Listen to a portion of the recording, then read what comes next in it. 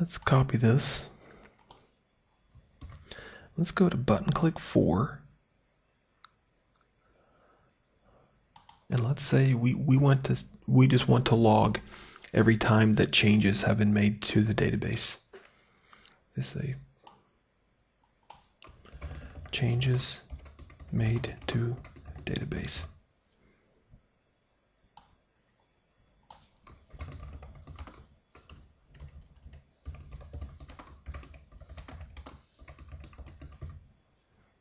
So let's run it and see.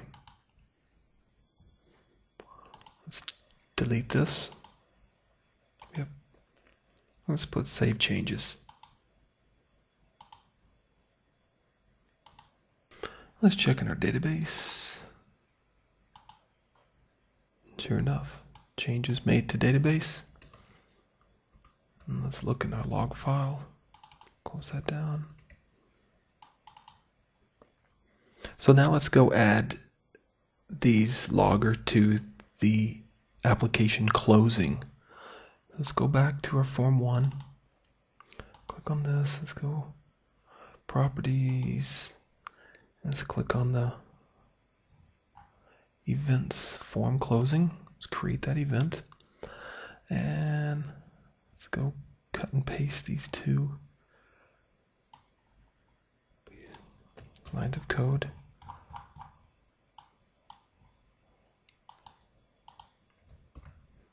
So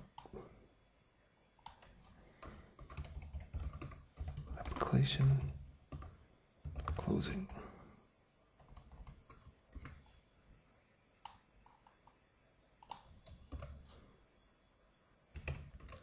So I'm going to go and delete everything from our database.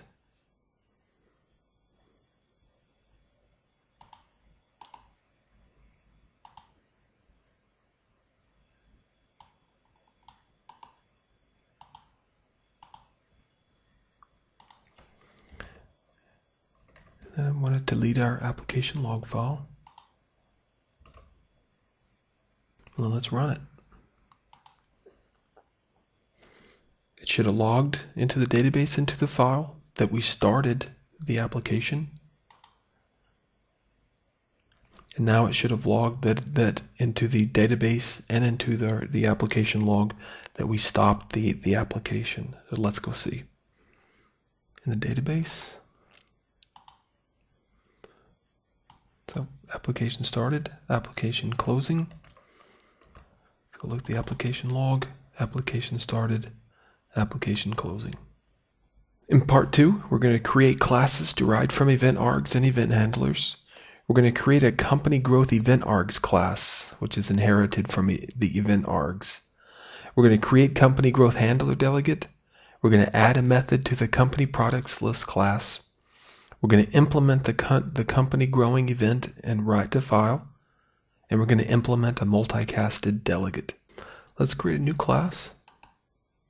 Add new item class, and let's call it company growth EventAgs.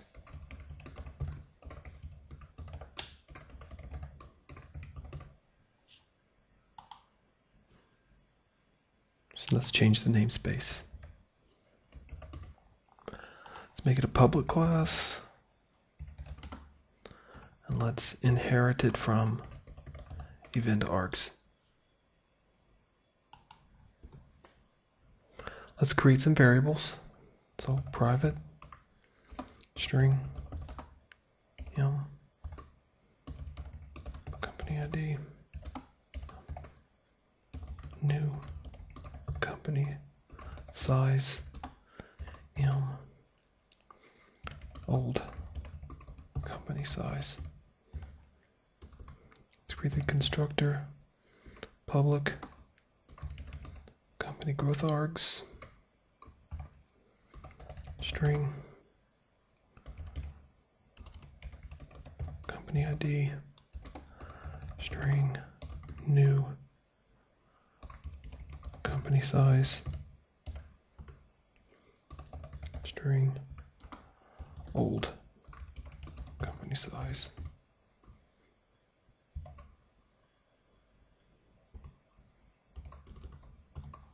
Let's add company ID equals company ID, underscore new company size equal new company size, and underscore old company size equal old company size.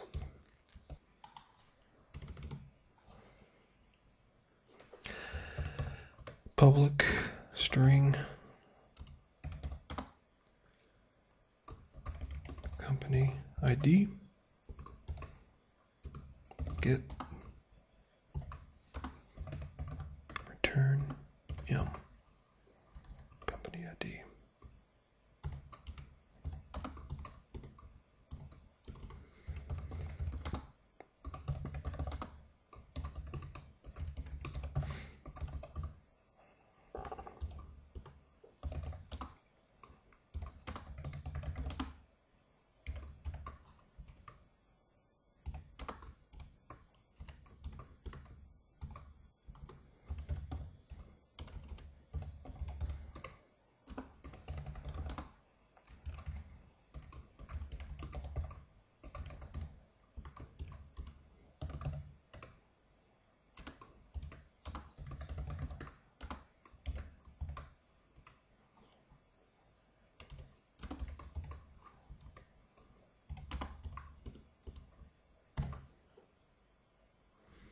Let's create our event handler.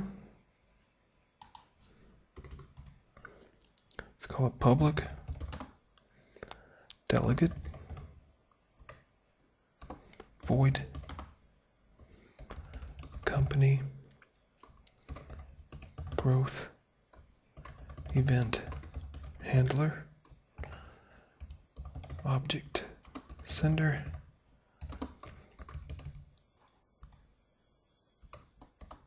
E. Let's close this down. And in our product class, let's go create our event. We'll call it public event company event handler company growing. And let's add a new method. Public void company growth notification with a string company ID string new company size string old company size.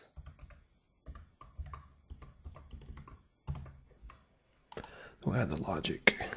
If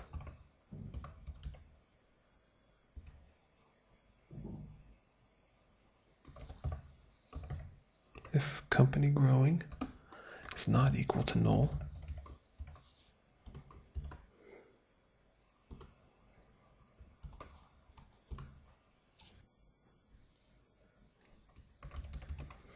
company growth event args E equals new event args company ID